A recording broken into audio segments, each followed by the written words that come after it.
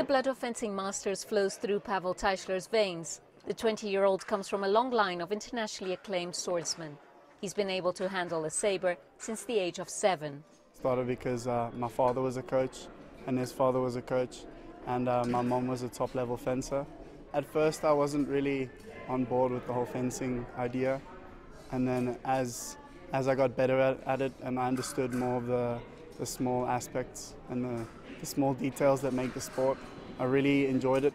Tyshler displayed a strong temperament and impeccable swordsmanship in his first senior world championships. I competed in the épée section. In the group stages of the competition, it went pretty even. I lost 3 and I won 3, which was a good result for my first senior competition. He was beaten by the experience when he came up against the 2011 world champion, Italian Pavel Tyshler. But the youngster still managed a place in the last 64. Top 64 is already like elite of world fencing. Practically everybody who is regularly getting in top 64 can win the world championship. We can't say that he is on that level yet. It was like one result, but that shows his potential.